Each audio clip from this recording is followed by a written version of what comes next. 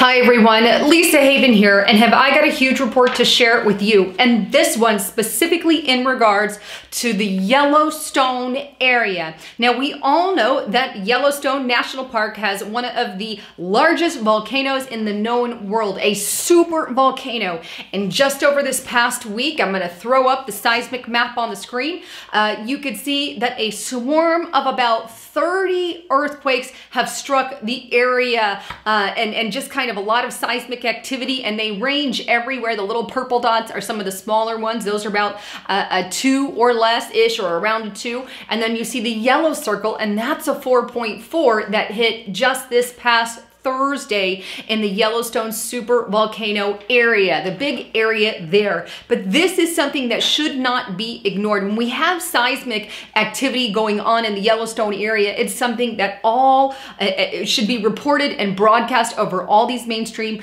media news sites, and you're not hearing it everywhere. Some places you are, but a lot you're not. Now let me show you a story. Fox News actually did report on it, at least online. I don't know about on the television there, but online they have a report titled Northwest Yellowstone Area Sees Earthquake Swarm. Now in this report, they again detail just some of the seismic activity, that there's 30 quakes, magnitude 2 began on Monday and went all the way up to a 4.4 there in the area on Thursday. Also, here's another report from newsmax.com, and I wanted to share this because it really gets into the detail of the devastations that can be caused by a supervolcano. Supervolcanoes like one at Yellowstone could kill millions and hurt the climate. Again, the report goes on to detail that supervolcanoes like the caldera at Yellowstone National Park in Wyoming pose a bigger danger to human life than earthquakes or asteroids. And are essentially a ticking time bomb that are likely to go off anytime in the next 80 years. And that Earth is experiencing a volcano season, and they mean right now. That report is fresh, so is the other one you saw just put out recently. There's also one more that I want to show you, and this one's on zerohedge.com, and it's titled, Scientists Warn Current Yellowstone Quake Swarm Could Rip the Guts Out of America. Now that report goes on to detail that Machio Kaku has some pretty shocking information to tell you about some of the activities there in Yellowstone. But let me play the clip so you can hear it for yourself. Michio Kaku joins us now. He's a theoretical physicist, a professor, a best-selling author, friend of the program. Give us some context on this, what we're talking about here. Well, forget the image of Yogi Bear representing Yellowstone. We're talking about a sleeping Godzilla underneath Yellowstone that, if it erupts in a maximum eruption called Category 8, it can literally tear the guts out of the United States of America. Instead of having 50 states of the Union, we would only have 30 states of the Union. Now that's Category 8. This report looked at Category 7, which is much more likely once every 1,000 years rather than once every million years. That means in every century, there's a 10% chance that somewhere on the planet Earth there could be a supervolcanic Category 7 eruption. That's the danger. Wow. So there you have it. I mean, a physicist saying on Fox News. Now I'll leave that entire clip below so you can reference it and watch the whole thing in its entirety, and I encourage you to do that. But think about it. It's 20 states that we're talking about being wiped out here.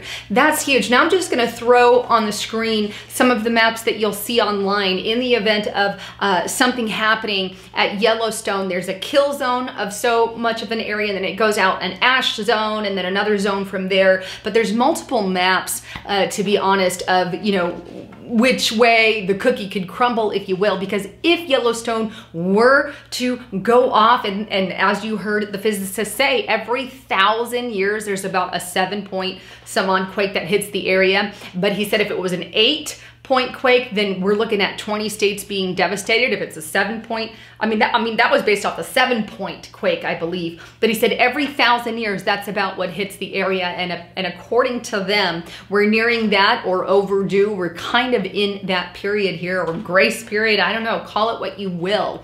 But again, we don't know exactly which way the cookie will crumble, so that's why the map's different. It's going to depend on, you know, the weather, the climate, the wind, all in that day, or what's going on, I guess, could bring up different variables of what happens and who exactly would be impacted there in that area. But all this to say, look, if you're not prepared, get prepared with food storage. Be that whoever it is, make sure you have assets to trade with other people. If you're in the livable zone, you're still going to feel some of that repercussions.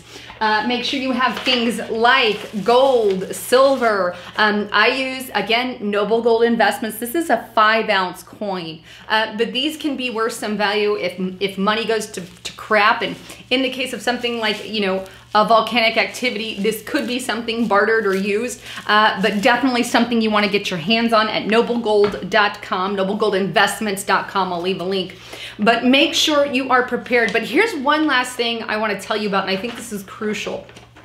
Now, a while back, a sort of rumor went around, if you will, that the U.S. government had a contingency plan to evacuate people to Brazil, to Australia, and countries like that, saying that there was a study put out that I haven't seen, but there was some kind of study done in which they wanted a 10-year plan with other countries to say, hey, in the event that something happens, you know, we want to be able to evacuate people to your country. We'll give you money to do this. And apparently there's some kind of negotiation. Now, I can't confirm or deny that. I know I've kind of looked it up, but here's what I found that was the closest to it, is a report put out by Prague. Now, Prague is a website straight through South Africa, a South African news source, in which this South African news source, and I'll throw it up on the screen, claimed that the U.S., United States of America, offered them $10 billion if anything happened within 10 years with Yellowstone,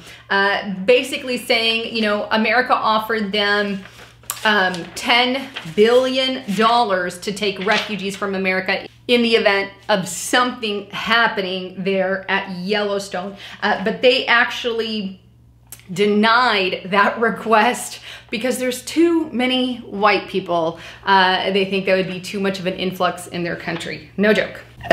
Whatever that's supposed to mean, I don't know. But that report was put out in April 2014. 10 years from that date would put us at April 2024-ish. So we're still kind of in that 10-year period, according to this Prague report, this South African report. Now, they denied it. Whether or not it's been done with other countries, well, time will tell on that. But either way, again, make sure you're prepared. Make sure you know the area you live in. Make sure you have a route of attack, if you will.